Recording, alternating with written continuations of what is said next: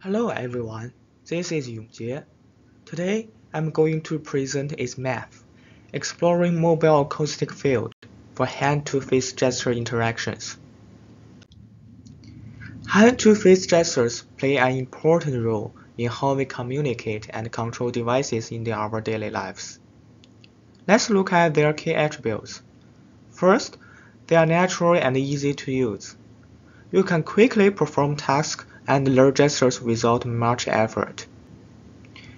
They offer incredible convenience too. You can interact with technology freely, no matter where you are, without needing special equipment. These gestures are also adaptable. They can be customized to fit each user's preference and actions. And they are also versatile. For example, with a simple gesture, you can skip a song on your playlist. They also enhance virtual environments as well, like VR and AR, by making the experience more interactive.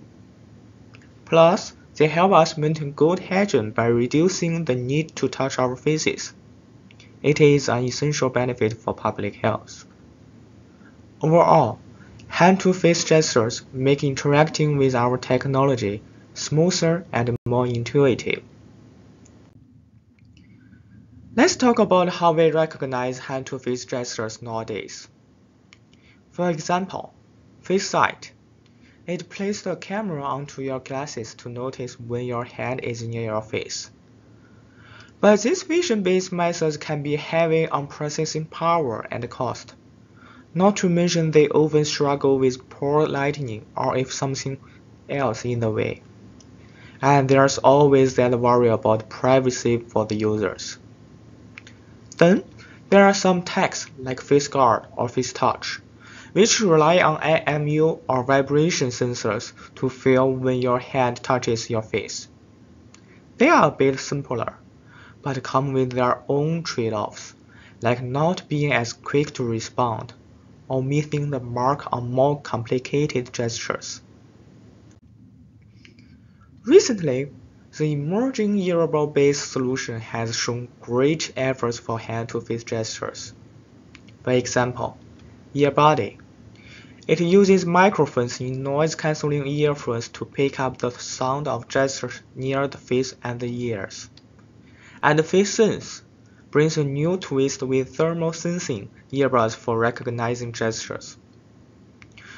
Although these earbud technologies are quite innovative, they are not without their challenges.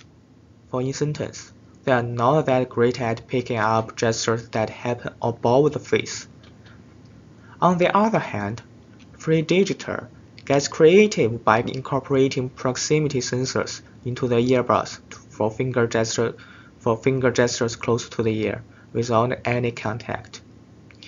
And Sonic ASL uses a unique setup with a speaker and microphone to interpret sign language for those who are deaf.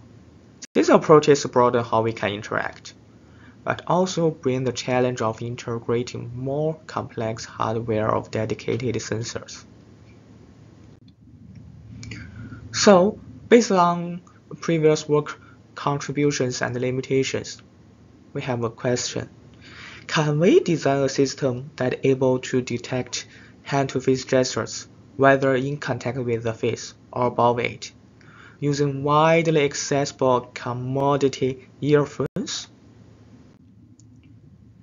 We have observed something fascinating. When we put a speaker near our face and play music, there is a distinct reaction.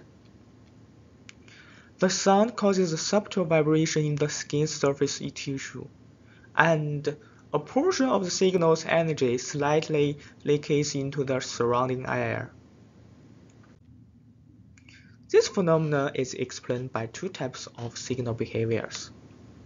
One is a surface acoustic wave that travels along the surface of the elastic material. And another one is the leaky surface acoustic wave, which is an acoustic wave partially transfers the energy into the adjacent medium. Building on this observation, we see that these signals create an acoustic field around the user's head. The headset, being both convenient and portable, allows this acoustic field to move with the user. That's the reason we have named this phenomenon as the mobile acoustic field, or MAF. To better understand the principle behind these waves, let's look at a common example from nature in seismology, earthquake. Earthquake create the surface wave that travel along the Earth's surface. These are known as the relay wave. But they're small. Some of the energy from relay waves also spreads into nearby areas. This spreading is what we call a leaky surface wave. Inspired from this natural phenomenon, we have identified a novel application. By using the concept of surface and leaky acoustic waves, we have found a unique opportunity with bone conduction earphones to build this mobile acoustic field. With this acoustic field established by bone conduction earphones, let's pivot back to the hand-to-face gestures.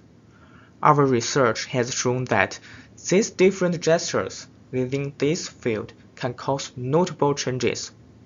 Essentially, gestures close to or near the face can alter the patterns of both surface and leaky acoustic wave signals. Now, let's show the examples what happens when we touch our face. We have observed that in the frequency domain, this action introduces a distinct signal alteration. And what if we perform the approaching gestures?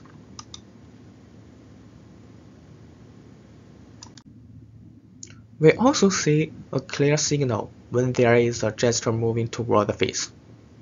From red figures, we can see that user gestures performed on or in the vicinity of the face can perturb the channel of the surface and leaky acoustic wave signals. Let's explore how the MAF performs with various signal settings and distances for better understanding. Our goal is to find the right balance. We need a strong signal for accurate detection, but not so intense that it bothers human ears.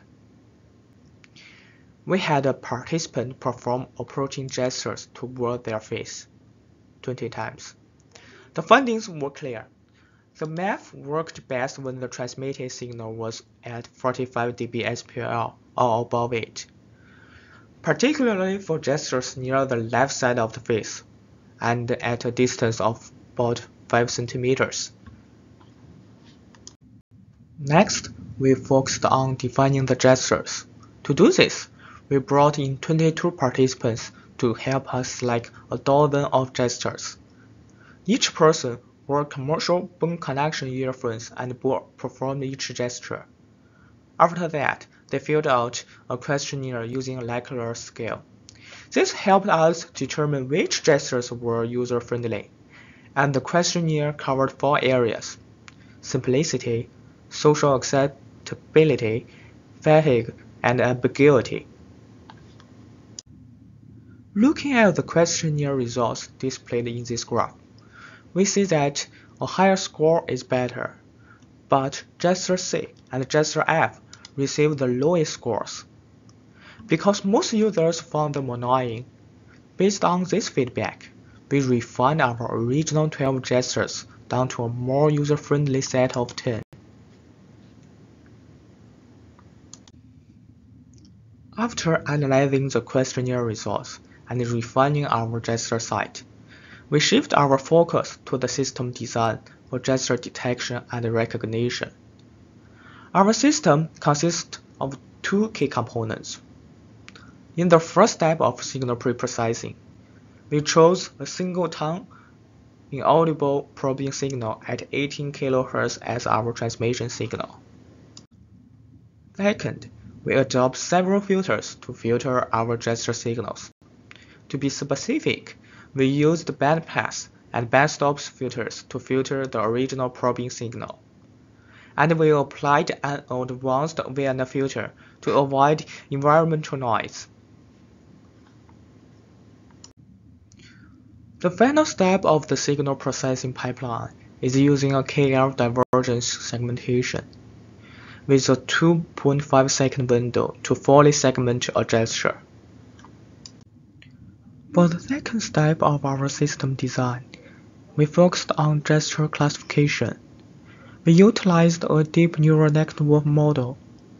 This model includes 5 layers of convolutional neural networks and a bidirectional long short-term memory layer to accurately recognize different gestures. We chose a short-term Fourier transform spectrogram as our model input because it offers a rich blend of time and frequency information. To ensure the model's reliability and avoid overfitting, we implemented several methods: leave one out cross-validation, L2 regularization, and combined early stopping with dropout layers. In the final evaluation, our system showed impressive performance. In validation tests, it achieved a 92% accuracy rate in recognizing 10 different gestures. We also leveraged a leave one out approach to test the system performance across various users. The results were promising. The recognition accuracy remained consistently high, exceeding 91% for all users. For more in-depth information about our benchmarks and methodologies, please refer to the detailed explanations in our paper. This is a demonstration showcasing the recognition of different gestures.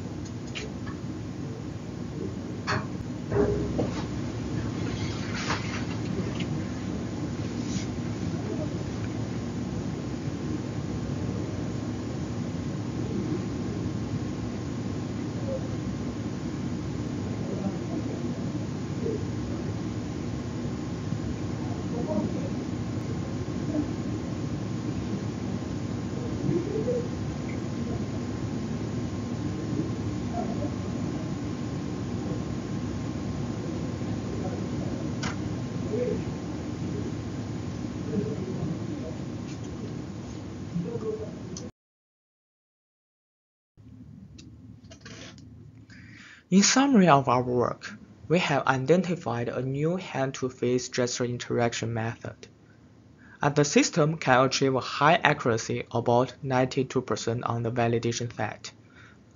The last thing, we also evaluated user acceptance and attitude involving 22 participants.